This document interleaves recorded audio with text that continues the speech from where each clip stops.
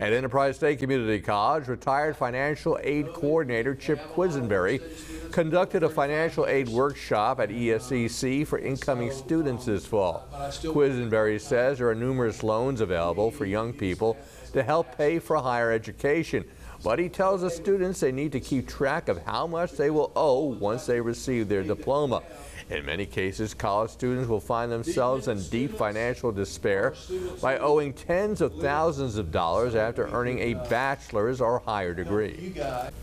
If they borrowed the maximum allowed during their undergraduate career, could accumulate over $50,000 in student loan debt. That's just as an undergrad.